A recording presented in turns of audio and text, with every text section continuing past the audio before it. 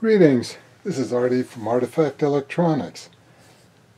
Tonight we're going to look at my new acquisition for the vintage computer collection. It's a Texas Instruments TI-99-4A. Similar in capabilities, I guess, to an Atari 800 series or a Commodore 64. I'm saying that lightly because it wasn't nearly as good as the other two I mentioned.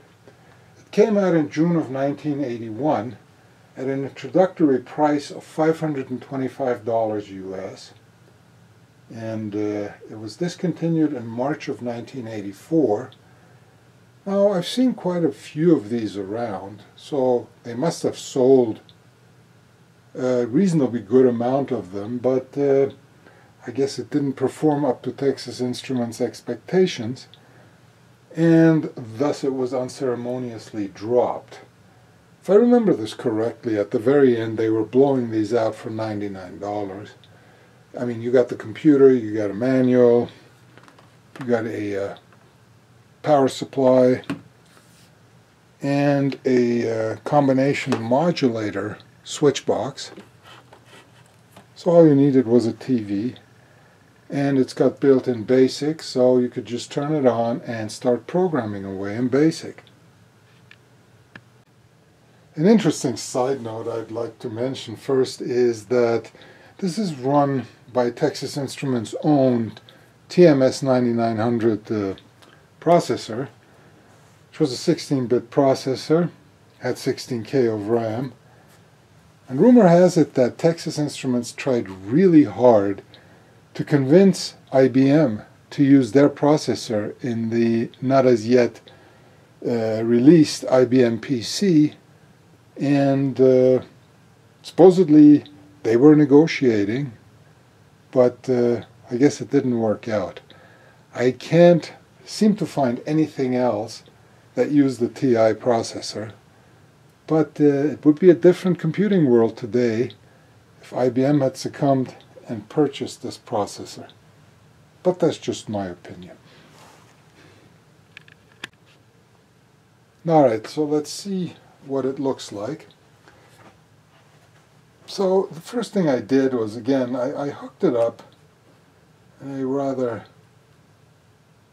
noisy fashion with alligator clips from the antenna terminal connector on the modulator to the antenna input on the TV, to just see what it does.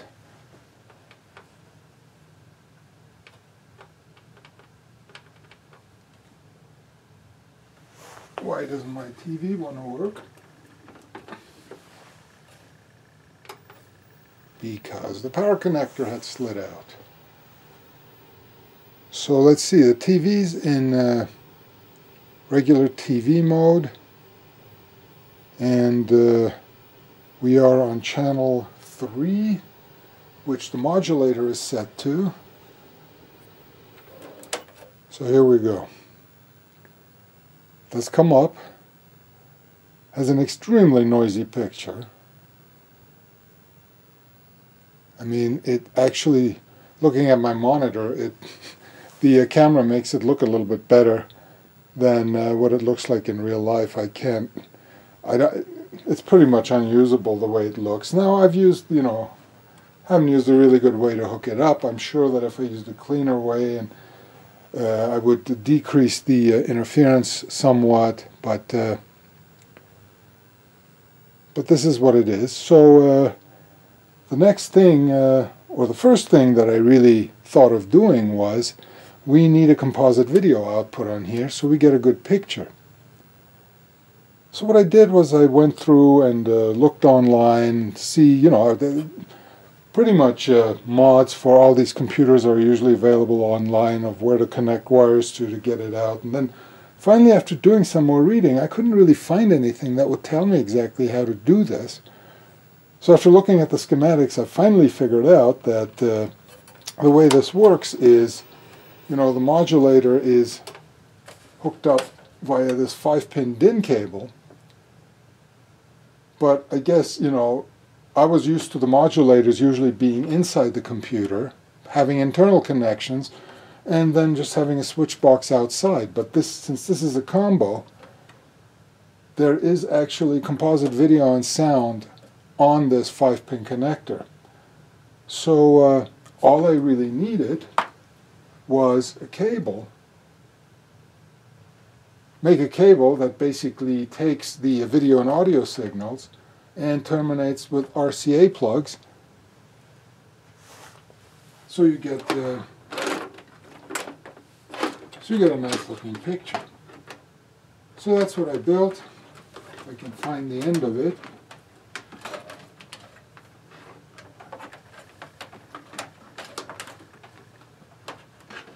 But it doesn't want to cooperate. There's your power cable. Here it is. So when we plug in our composite cable, and I'll show you a diagram in a minute what that looks like if you want to build your own, but turn on the TV and we switch back to the AV input.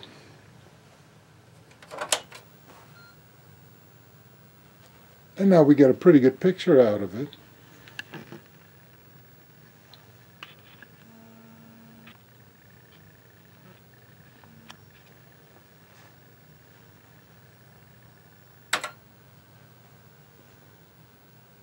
And yeah, it looks pretty much looks as good as it does on the camera. And you get a menu. It scans to see if there's any cartridges in here.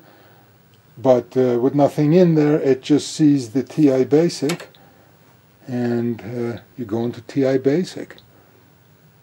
And there you have it. So what does a game look like? I mean, we'll do more on games later, but just to give you an idea, let's do Centipede.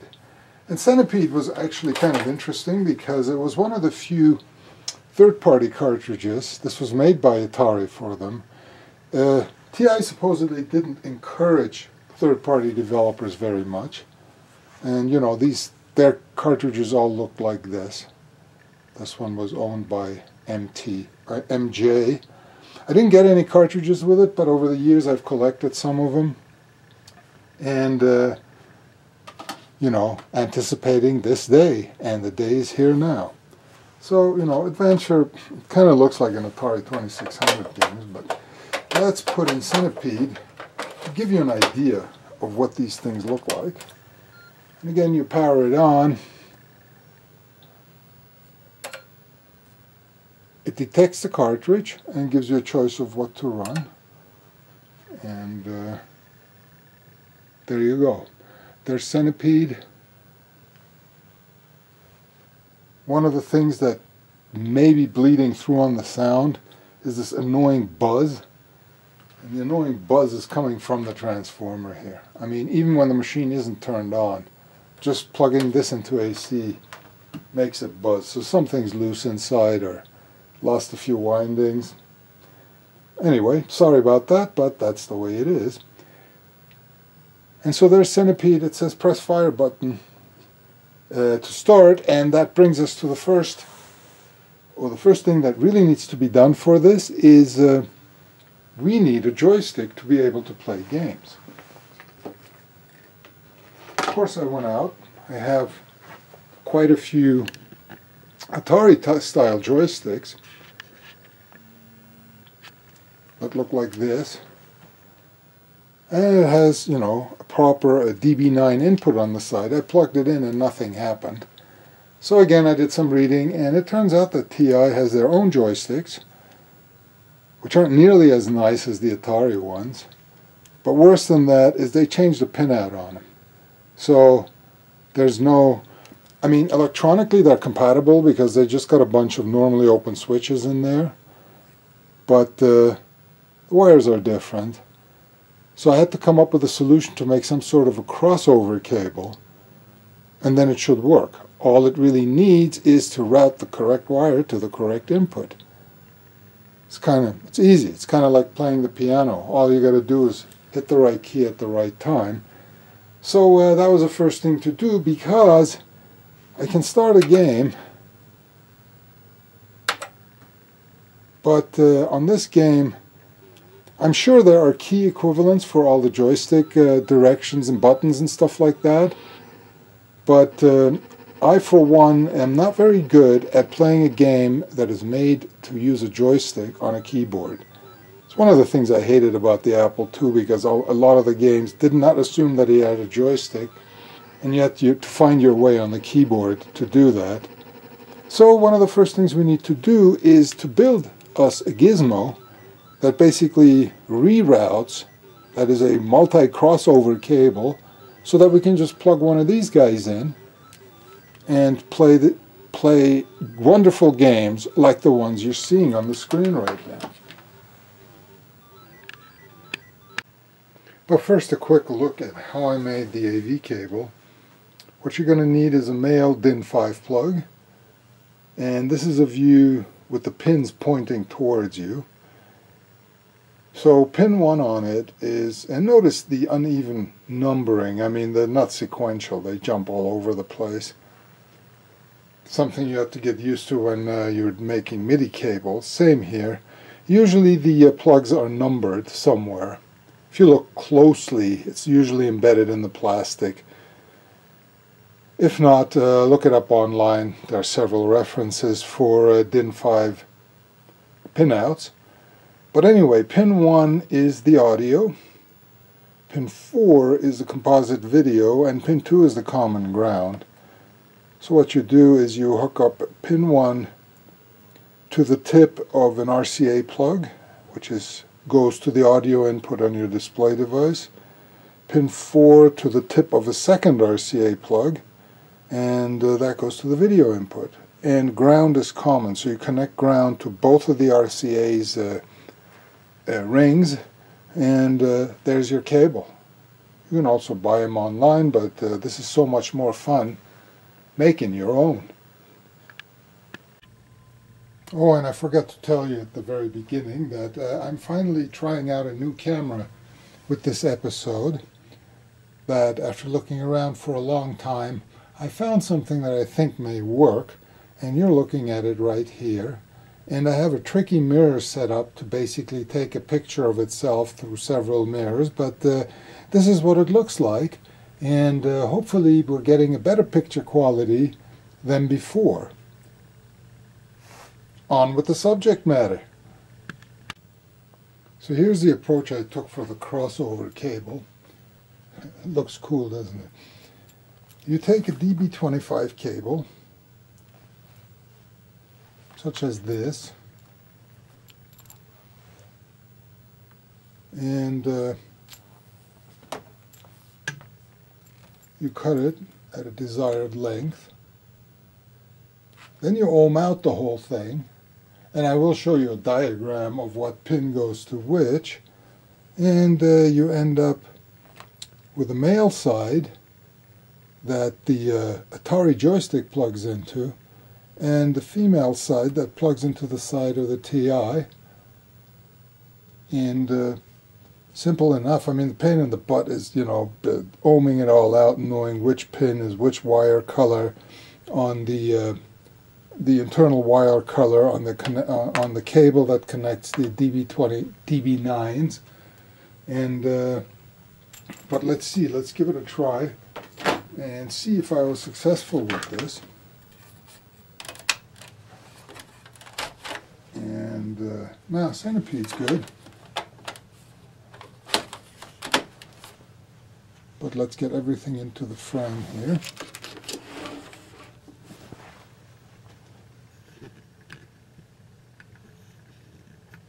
And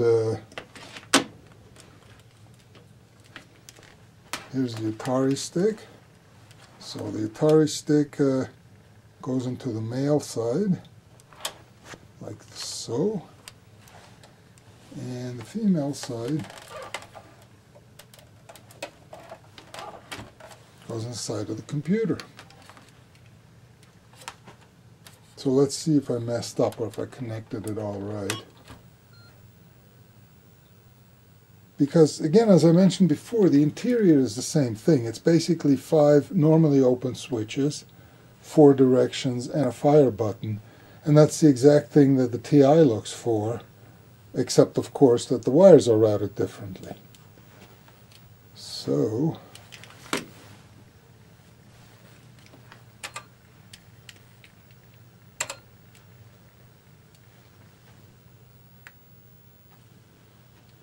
press fire button.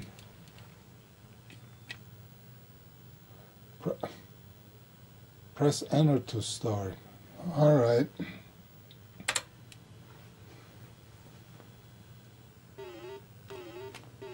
Left, right. Up, down. It's working. I know it wasn't that complicated, but there's a lot of potential to mess up here when you're ohming out the whole thing and connecting things wrong. But hey, this is just like playing the arcade. Not. Okay, so the joystick thing works. I should probably go ahead and make permanent solder connections between everything, and we'll show you the result and find out if it still works. So here we have a connection diagram. These are the pin numbers on the Atari joystick, and these are the pin numbers on the TI joystick input. So this is the crossover scheme you have to use. On the Atari side, the pins are right, ground, left, down, fire, and up. And the only difference here is, as some of you may be wondering, what if I want to add a second joystick? And that is possible, except that the TI only has one joystick input. And the way they overcome that, I mean, on the Atari and the Commodores, they had 2 joystick input plugs that were working, so there was no select necessary. They were just ground was ground all the time. What they did on the TI, the ground line doubles as a select line. It's normally high and only goes low when the computer want to read, in this case, joystick number 1, and then there's another line. So you would do an identical connection. You could connect a second joystick in parallel, except you would have to take pin 8 would have to be connected to not pin 7 on the TI side, but rather, let me see if I can find that here, to pin 2. So let me put that on there.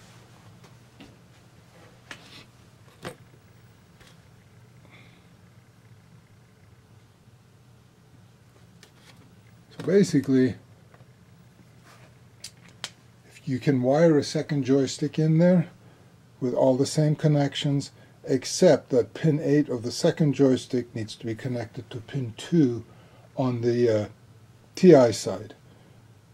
And in that case, you can have joysticks, 2 joysticks. Of course, you have to have a Y cable, a YDB9, so you have 2 inputs on the one side, and it becomes more complicated mechanically, and that's why I didn't do it. I don't foresee needing a second joystick, but if you so desire, you can do that. And you can also go on to eBay, because I've seen there's basically a little board that plugs into the side of the TI, and that has 2 joystick inputs on it, and that basically has all of this work already done for you. So what does it all look like after I spent a good 45 minutes soldering this thing? So in the end, there is your connection. Everything's connected together, and the one lesson I need to learn every time I solder something, insert the shrink wrap before you solder the wires together. I'll leave it at that. And then of course you solder all the wires together, and you need one big piece to go over it all. And once you have all the wires soldered, you realize that you forgot to slip a big piece over here to cover this whole thing. I'm not saying that's what I did, but that is the whole idea here, of course, that we do a final, well, let's see if we can even get all of this wire mess in there. without ripping anything out.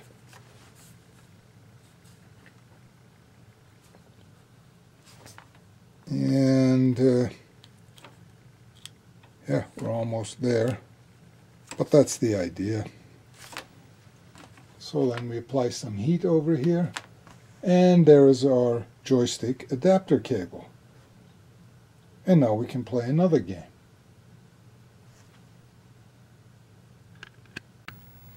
And so here's the real reason I built that joystick adapter. The next game I just couldn't play with the keyboard. Sure, I could have gone to eBay and you know, bought an adapter, or actually bought original TI joysticks, but there's some on eBay that are like $25 plus shipping, and that would be, I paid less than $25 for this computer, so that wouldn't make any sense. And anyway, you know, what would I show in the video? Taking money out of my wallet or PayPal? Anyway, so let's see how the joystick performs. What do we have? Adventure. No, that's not what I wanted to play. That is not the reason. Well, let's look at it anyway.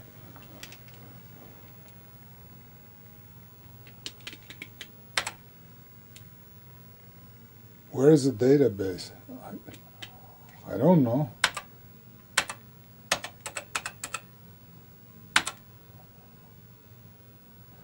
Oh, that's interesting. It's a cartridge, but it's looking for the database either on cassette or disk drive. Oh well. So the little prism things you're seeing on here, it's a camera artifact. We got a solid green background in real life. So never mind the adventure game. I think that's a Scott Adams adventure. That's a text adventure.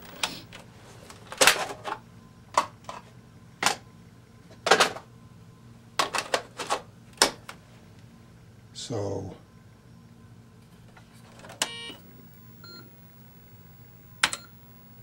burger time.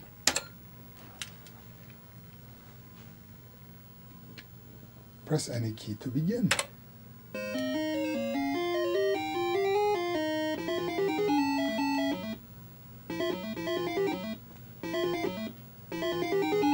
That doesn't show up too well, does it?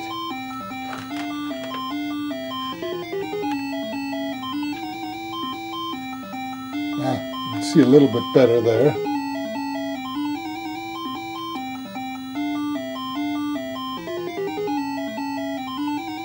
No, no, no.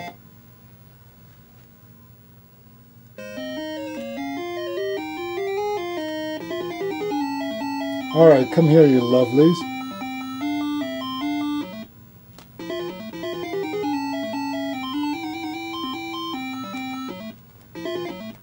Come here, follow me.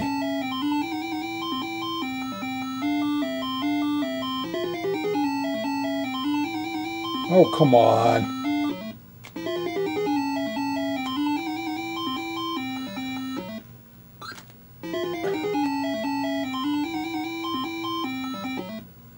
So much more fun with a joystick. Oh, no, no.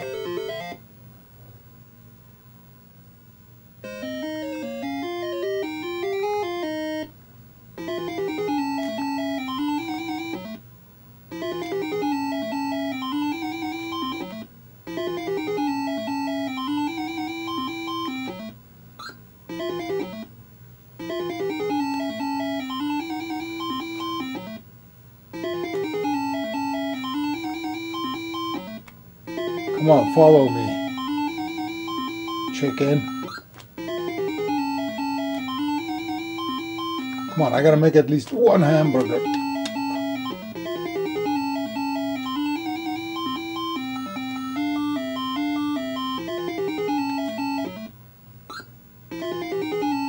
Okay, just the top of the bun.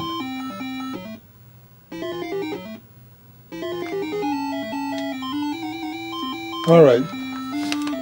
You get the idea, right? So the joystick adapter works, and that was plenty of fun, and I have a few more cartridges we can look at, but let's do something a little bit more productive and take a peek under the hood. and see what's making it run. So after tearing through the case and the inevitable RF shields, such as this one, but it's actually, the internal build quality is pretty good on this. I mean, on the Ataris and the Commodores, you have these RF shields that are soldered to the PC board, and you need a 100-watt soldering gun to get them off. Over here, everything was screwed in, and once you paid attention, it came apart relatively easily. So here's the board, here's the power regulator, and everything else is contained on this board, the centerpiece being the TMS 9900, which was the microprocessor. It's a 64 pin package, has a full 16-bit data bus on it, but that's about where the excitement stops, because the way this was built, it was kind of lame. It only had 3 internal registers. I think the program counter, the stack pointer, and a pointer to the working register set, but there wasn't any RAM or anything, though that register set that it used wasn't on this chip, but rather had to be supplied externally. And the way it works is they have 2 MCM 6810s, which are 128 byte static RAMs.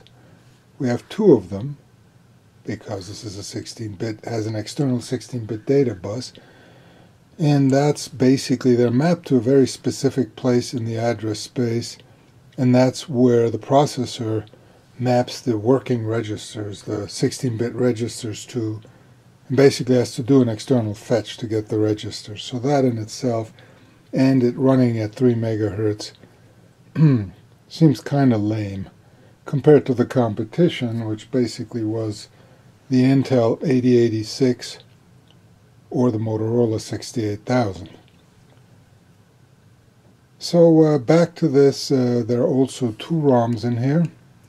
Again, there's 2 ROMs because it is using 16 bits. So it's not for extra space, but rather to provide the full 16 bits.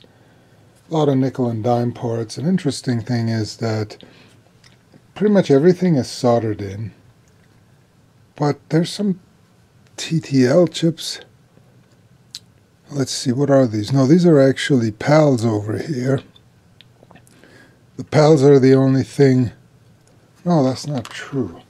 Let me have a closer look at this and see what these things are.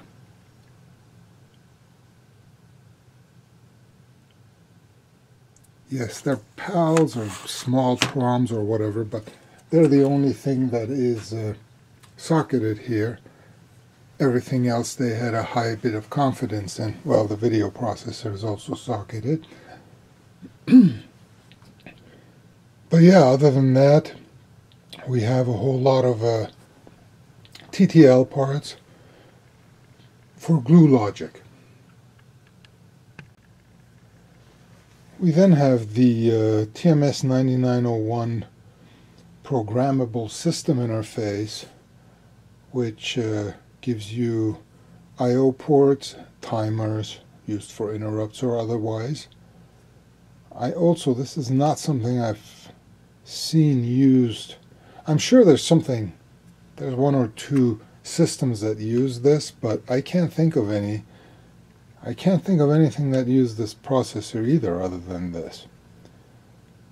And so far so good. Yeah, we're a little weak on RAM, but we can already see there's more RAM here. There's actually 9 bits of 16K dynamic RAM over here.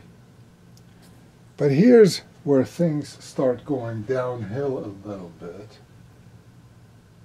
What we have over here is the video display processor, a 9918, which is a self-contained display chip, and the external memory over here is tied directly to the data bus, to the secondary data bus that the video display processor drives. So you dump things into here from the processor through this interface. You put your screen data here, and then this independently scans screen memory and creates your screen display. So far, so good. But now here's the problem. This system is advertised of having 16K, and the 16K it advertises are right here, and they're connected to the video display processor. So if this guy needs to use any video memory, he's got to go through here. This has got an 8-bit data bus on it. So main memory is not directly accessible by the processor, but rather it has to query this chip to do the reads. Oh, this also handles the dynamic memory refresh, and to get data out of here. So that significantly slows it down, and that's why the performance of this computer was never anything to write home about.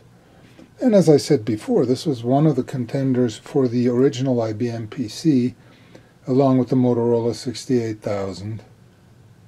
Intel won out. I'm not so sure whether Intel or Motorola would have been better from a programmer's side of view. Obviously Intel won, but this guy, I don't think this would have been a very good choice to go into the IBM PC. Leave me a comment and tell me what you think about that. So yeah, there we have it. That's pretty much it. There's a cartridge connector here, and the whole idea of having to go through this chip to get to RAM. There were RAM expansions available for this too, and I think when you got the RAM expansions, those were actually directly tied through the expansion bus over here, directly to the data bus on the processor. But the base model, which is this is what you got, and the timing that this gave you pretty much dictated all of the software that was written to it, be it third party by TI or third party, which again TI didn't seem to encourage very loudly for other people to do anything here. The only really successful TI part on here is probably the video display processor. This is the 9918. They had a spiffed up version, which was the 9928, which was actually used in the ColecoVision home video console. So they sold a few of those to Coleco. And also in the Baby Pac-Man arcade game, the video portion where you played Pac-Man was also driven by one of these things. And that's about it. I mean, anything other than that. This is the joystick interface. And we have, and what this is the video output. And there's really not much else to point out here. Nothing else. I'm looking at it real quickly, but yeah, that's it. That these are the innards of the TI, and that's what it did.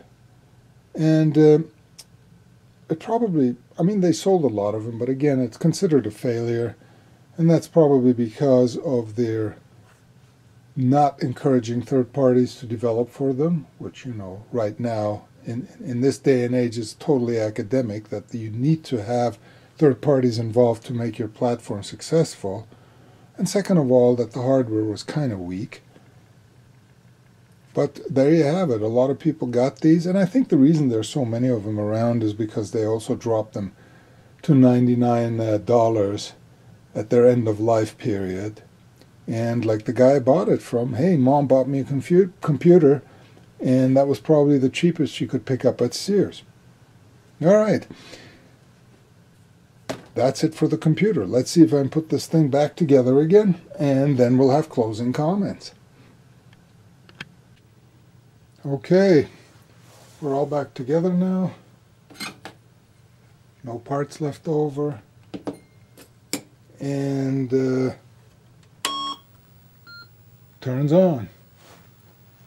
Audio is a bit noisy. You can hear a bit of digital noise on it, but let's have a look at what else this has to offer.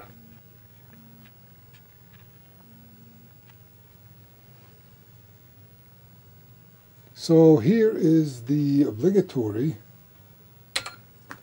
Pac-Man clone.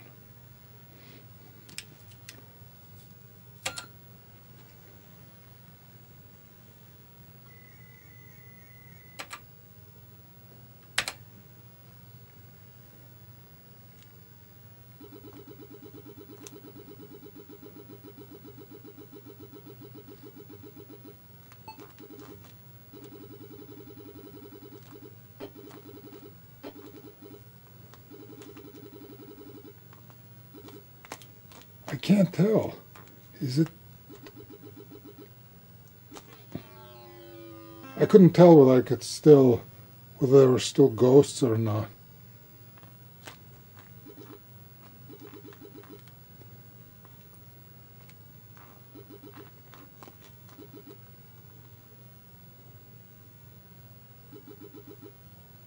Yeah.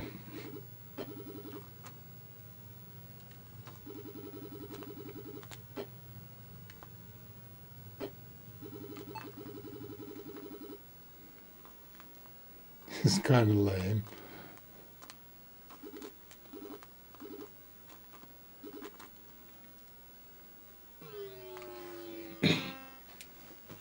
All right, so that's Munchman for you.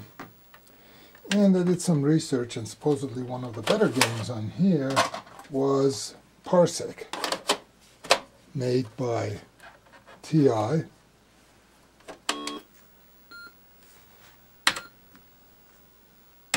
I don't know, I haven't looked at it yet. I don't know what this is.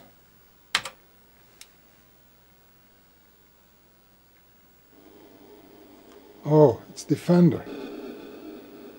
Nice explosion.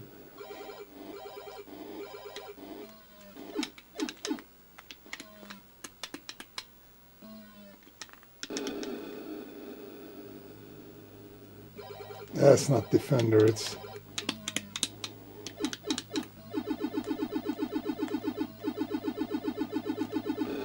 This is more like Scramble.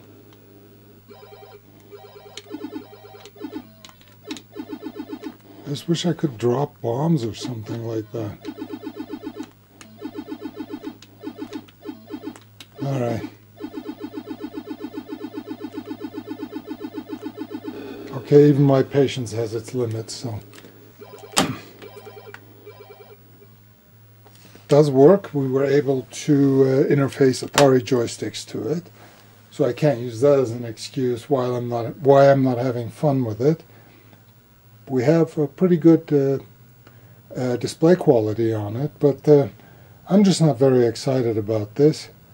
My first computer was a TRS-80 Model 1, which was, of course, this thing is obviously better than that, or maybe not even, because anyway, as far as games development, the TRS-80 wasn't the knees bees, but I graduated to an Atari 800, and that's where I did a lot of game programming on, and really got into game programming because there were so many things you could do with it, which you can't really do with this. Now, I know I have been less than enthusiastic about this machine, and I know that there's some of you out there who earned their spurs with this machine and probably disagree with my dour description of this. So either way, make yourself be heard with a comment down there. And I don't know, I'd love to hear things that I don't know about this, because quite frankly, this is the first time I have one sitting on my desk. Even back in the Stone Ages, I never had access to one of these, and neither did I have a desire to do so. So my opinion of this may be slightly colored. So let me know what you think. I hope you like this, and I hope it's worth a thumbs up for you. And as before, comments, comments, comments, and make sure to subscribe. Hopefully next time I'll find a more exciting games machine. See ya.